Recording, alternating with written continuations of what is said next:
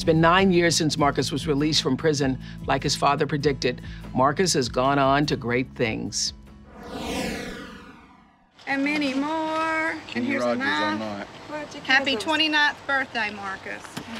I really appreciate it. I love y'all too. I knew y'all was up to something. Oh, man. I was able to go to college, able to be a captain, be a starter, go into the NFL and play 5 years in the league.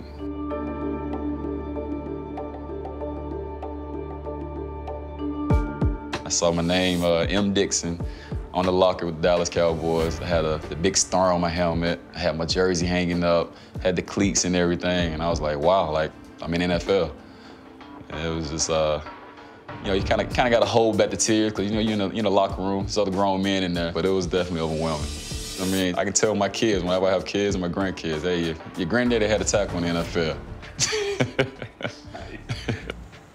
It's getting a little warm. I'm in the process of trying to make that transition from the NFL to, you know, the next step in my life, and I want to be a coach.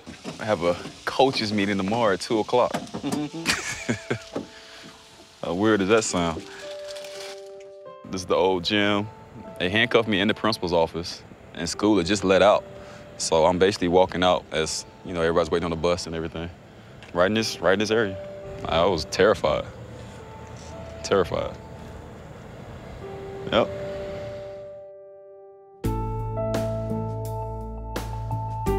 It's been 10 years, and it's a lot that's behind us, but it's still, Marcus Dixon was accused of rape.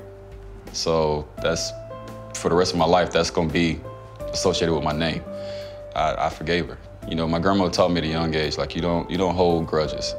You hold grudges, all you're doing is holding your life back. Marcus is stronger than I am. I've always wanted my kids to grow up and do better than me.